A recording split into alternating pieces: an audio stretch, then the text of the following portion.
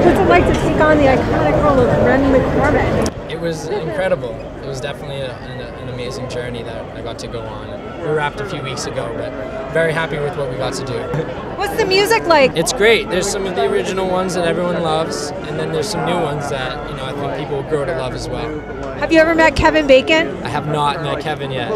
Someday, soon. Are you intimidated? By Kevin?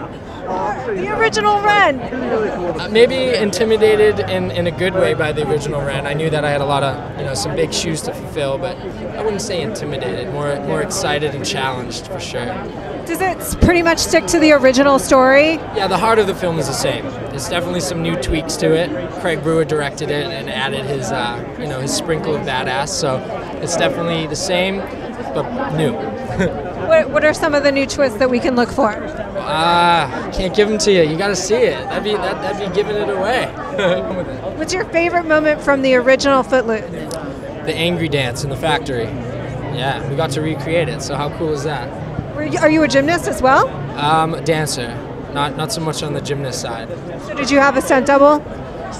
Maybe not. I had a gymnast double for sure. Yeah, but everything else is me.